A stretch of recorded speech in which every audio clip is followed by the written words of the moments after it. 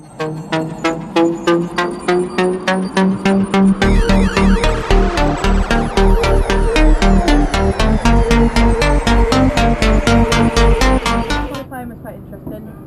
was quite damp to start off with, started to dry towards the end. My fastest lap was ruined by traffic. It was actually the very last lap on the very last corner, which held me up by a good 2 seconds. Which was disappointing because the car felt absolutely brilliant. So yeah, I was placed for in race 1.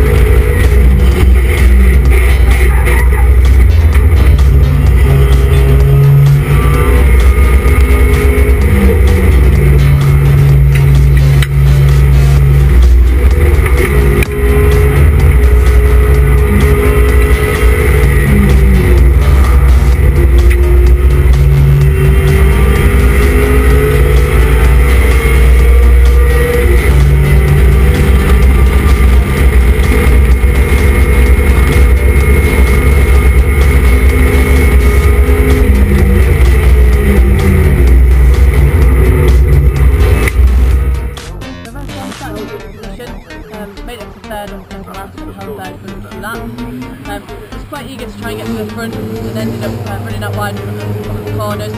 Dropped back to 8th, I think it was, so I was a bit gutted with myself. Battled hard again to get back up to the front and finish 5th. So we'll start 5th for the next race.